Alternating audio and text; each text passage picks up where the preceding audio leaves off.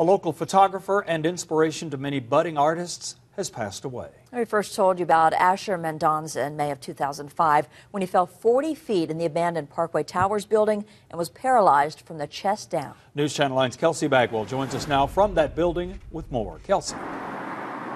Well, Kim, Calvin, Asher Mendonca was taking pictures in this building behind me when he fell 40 feet. Miraculously, he survived that fall, but not without suffering serious injuries, paralyzing him from the chest down. His passing is not only devastating for friends and family, but it serves as a reminder that this abandoned building is still here in the booming South Side.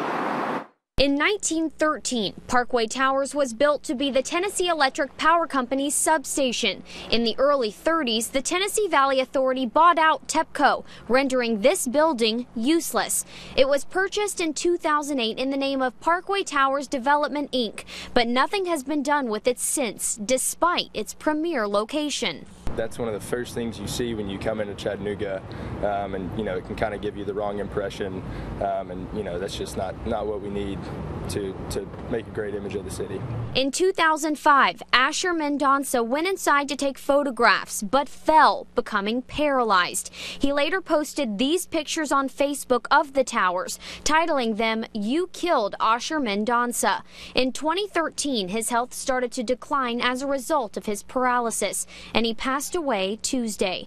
We spoke with someone who knows his family and says something needs to be done. And it really makes it much more personal knowing, that such a wonderful family had to endure heartbreak over a building that was open and people were exploring it. A few years back, developers proposed full renovation plans of the building. It was supposed to have a greenhouse, condos, even a microbrewery.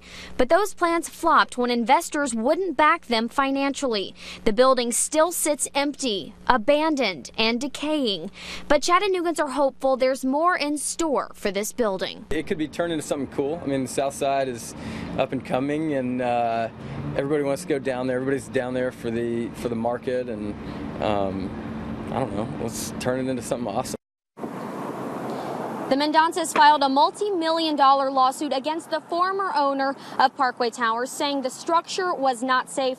That lawsuit was settled. Now, future plans for this structure are unclear right now, but depend on us to update you as soon as we learn more about what's next for Parkway Towers. Reporting live in Chattanooga, Kelsey Bagwell, News Channel 9. Kelsey, thank you.